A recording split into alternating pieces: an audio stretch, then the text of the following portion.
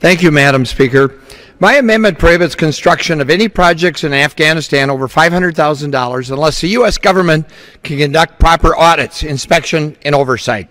Up to $79 billion have been authorized for new projects in this bill, most of which are outside the area in which our personnel can travel and operate safely, and therefore will most likely go uninspected and unaudited. To date, $60 billion of $100 billion in these so-called nation-building projects are completely unaccounted for. The blue area here in this first chart shows where our military and civilian personnel were allowed to travel and operate safely in the year 2009. The blue area in the second chart shows how dramatically the safe areas have been reduced.